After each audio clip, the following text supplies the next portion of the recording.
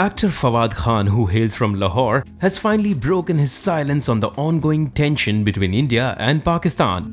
Apparently, Fawad isn't in the favor of the impending war between India and Pakistan. He wishes and prays that we can build and live in a more peaceful world together. Fawad said, "I have been in Lahore since July as my wife and I have been expecting our second child. I have received numerous requests from the media and from well-wishers worldwide asking me for my thoughts on the sad incidents that took place in the past few weeks. As a father of 2 little children, I pray and wish, like many others, that together we can build and live in a more peaceful world. I believe we owe it to our children who will shape our tomorrow. This is the first time I have spoken on the matter.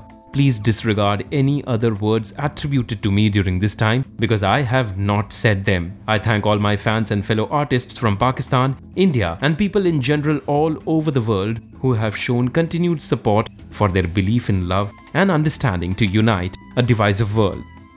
So do you agree with Fawad? Let us know your thoughts in the comment section below. Keep watching LehrenTV for more such gossip, news and Bollywood updates, and don't forget to subscribe to our channel.